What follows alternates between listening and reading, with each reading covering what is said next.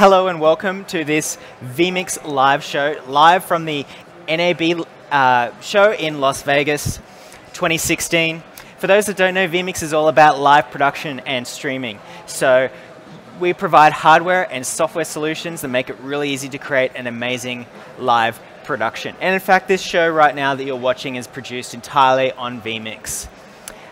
So my name is Martin Sinclair, I'm the founder of vMix, and for this demo session today, what I'll be talking about is audio functionality, how to use the audio mixer in vMix, the features that are available, and some tips and tricks on how you can get the best out of audio when using vMix.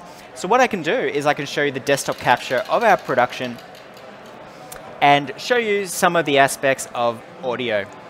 So this is the desktop capture right here. So you can see we have all of our inputs over on the left, but what we want to show you today is the audio mixer over here on the right. And you can see various audio meters and volume controls for our production. We have master. Master controls the final program output. This controls whatever is going out to the stream, whatever is going out to the recording, or even what is going out to the external output. So you can see we've got a volume fader here. We have a cog icon to adjust the settings on the program out. We have a mute on or off button, so you can completely mute the live program output if you're in between segments like we are in our live show. And then you have a headphones volume control. So this headphones control allows you to independently set the volume of what you hear if you're using headphones to monitor the production versus what the audience hears. So you may want it turned down a little bit for your headphones, for example. And these are all the various audio sources that we have available in vMix. We have our microphones. So this is just coming from a standard analog audio mixer. And then we have various shots, such as this is a camera shot over here. This is our playlist, which has various video clips we play during the interval of our live show. This is the intro video. This is background music, and so you can see anything that has audio is going to show up as a source here in the production. And you can independently control all of the audio levels by dragging these volume controls up and down. You can turn them on, you can turn them off. So that's the basic feature overview of the audio mixers. So now you know how you can see all the sources here in the audio mixer. By the way, you click the tab over here in the bottom right to enable or disable it. You want to see all your inputs, and then you can dock that to the side. You can also, in fact, undock the audio control and have that running on a separate monitor. So I can open that up full screen, and it gives me a nice full view of the audio mixing functionality in vMix. So that's pretty unique, being able to dock it and move it around to different monitors and displays. One other additional feature you have here is called the follow audio button, or the automatic audio mixing button. So consider it this way. You're doing a live show and you want your microphone to stay turned on at all times. You would untick, like we have here, the follow button so that it is gray like it is now. That way the microphone is always on. And of course, you can assign a keyboard shortcut to your keyboard to turn that on or off, if you want to turn it on or off when you're cutting to video clips and things like that. But you may have some audio sources that only want to be live when they're playing, you know, video clips or even NDI audio sources, things like that. To do that, simply click the two arrows button on the shot, and that way, whenever that shot is live, whenever it's on the output, it will automatically turn the audio on. When it's moved out of the output, it will automatically turn the audio off. So the follow automatic audio mixing feature is quite powerful that it helps you in your production. You don't have to worry about it anymore. You know when it's output, your audience will be able to hear it, but you'll also have the confidence that even if it's not out there, say it's an extra microphone of somebody who's not currently talking about anything, you don't want their background chatter to appear in your live stream. So that's what that does. And then if you've got headphones on and you want to monitor a single audio source during the show, you click the solo button. So I can solo the microphone so that only I hear the microphone in my headphones, but the live stream is still hearing everything. So that's great to check. Is the audio level of this microphone coming up? Is that audio level at the right level? And in fact, if you click the solo button on an audio source that's unmuted, you will be able to hear it in your headphones without them being able to hear it. So you may want to queue up in the preview a video clip and to solo it and to hear what happens with the audio that way. So that's the basics of the audio mixing functionality. But one of the powerful new features in recent versions of vMix is the ability to do audio effects on each channel independently. So you can go to master, for example, and you can see here I can set a gain. I can turn on automatic gain control. I have an EQ to fine tune a microphone's EQ. Maybe it's bass heavy and I can turn down the bass level here.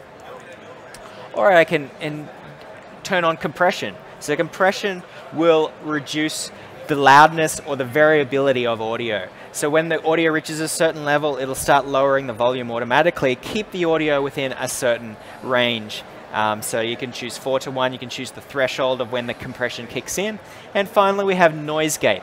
Noise gate will automatically cut out the audio at a certain decibel level. So this is set at -100, so no audio is getting cut out.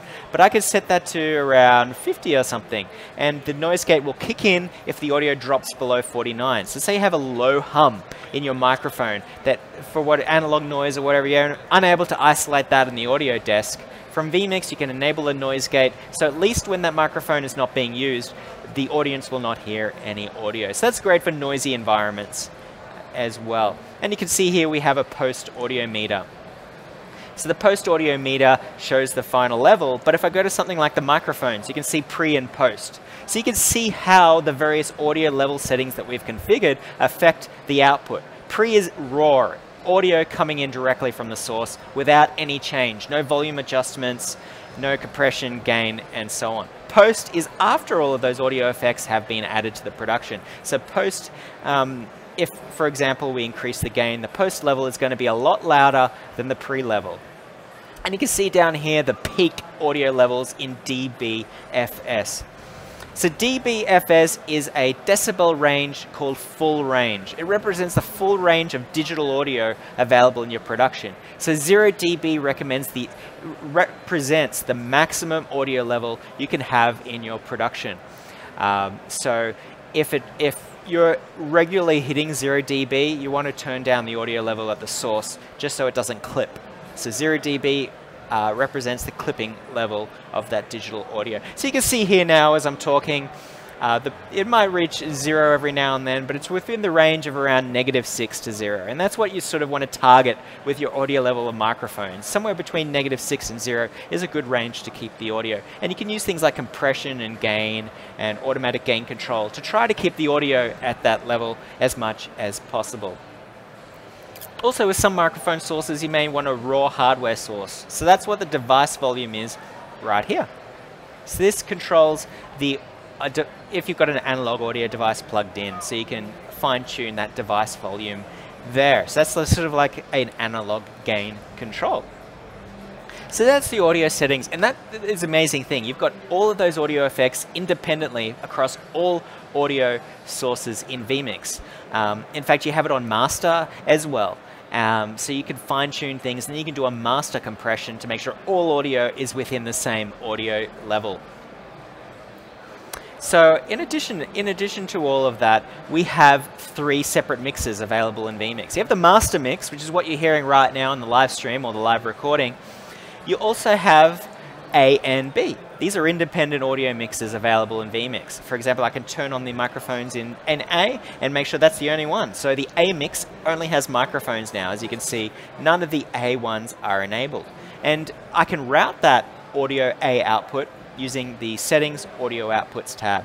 So as you see here, I have a headphone set to my default Windows playback device. I can set A to any of the audio devices on the system. Maybe you have a separate audio output. You can use ASIO audio sources. So for those who don't know, ASIO audio interfaces like USB boxes you can buy from most electronics retailers. It's an electronic box that has analog audio inputs and it connects via USB. vMix supports accessing all of those audio inputs independently. And that's through a technology called ASIO. So you can select those sources there, and then from here you can select any one of those channels, up to 32.